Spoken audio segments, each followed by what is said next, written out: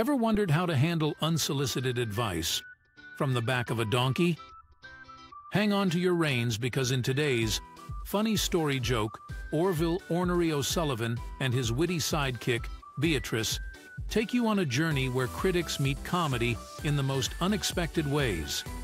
Orville Ornery O'Sullivan shuffled down the dusty road, his weathered face creased with a scowl that could curdle milk.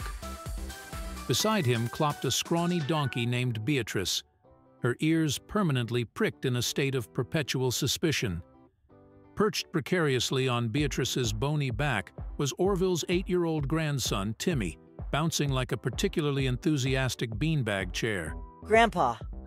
Timmy piped up, his voice high-pitched and cheerful. Don't you think it's kind of weird for me to be riding and you to be walking? You look like a grasshopper with a sprained ankle. Orville grunted. It's the only way your scrawny shins won't rub blisters the size of dinner plates on Beatrice's bony hide, you little rapscallion. Just then, a shiny carriage pulled by 2 well-fed horses approached, kicking up a dust cloud that momentarily obscured the road. Inside, a portly woman with a feather boa the size of a boa constrictor squinted at them. For shame, she huffed, her voice dripping with faux concern.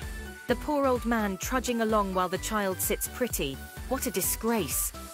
Orville choked back a retort about her carriage's resemblance to a gilded outhouse and mumbled something about fresh air being good for the soul. Timmy, however, wasn't one for subtlety. Hey, lady, He yelled, waving a fist. it's my grandpa and my donkey, and we can ride or walk however we darn well please. The carriage sped on, leaving behind a cloud of dust and Orville with a throbbing vein in his forehead. Grumbling under his breath about uppity city folk, he helped Timmy swap places.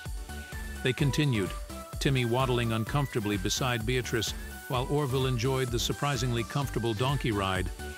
He hadn't realized how much his knees ached until that moment, but their newfound peace was shattered by a group of rowdy cowboys approaching.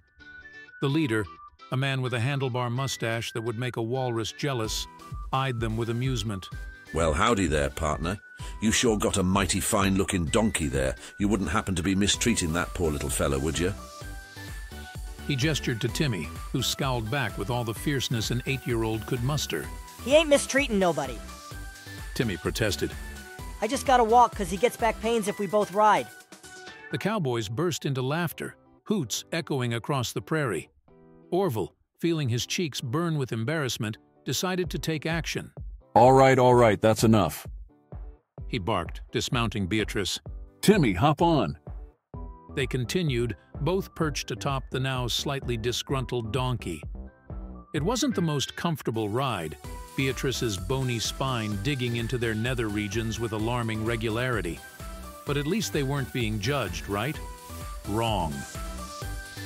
As they traversed a bustling market town, a group of elderly women gathered outside a bakery, their eyes sharp as tacks under their frilly hats.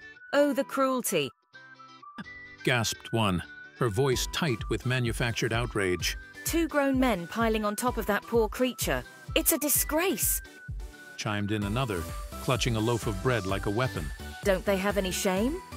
Orville, at his wit's end, threw his hands up in the air. Look, ladies, He bellowed. we tried walking, we tried one at a time, but nothing seems to please you. What do you want us to do? A thoughtful silence descended upon the group. Finally, the first woman spoke. Well, you could always just carry the donkey. She said with a sly smile. Before Orville could respond with a string of expletives that would make a sailor blush, Timmy piped up, a mischievous glint in his eye. That's a great idea. Come on, Grandpa, let's give it a shot. And so, Orville found himself with Beatrice draped limply over his shoulder, her hooves dangling precariously close to his head. Timmy, perched precariously on Beatrice's belly, giggled with glee. The townsfolk stared, then burst into laughter. Just as Orville was about to unleash the full fury of his vocabulary, they reached the bridge.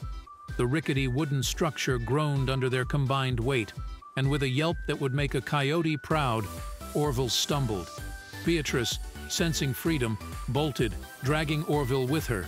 They crashed into the railing, sending Beatrice tumbling over the edge and into the murky water below, and drowned. a splash. Silence. The moral of the story? If you try to please everyone, you might as well kiss your ass goodbye.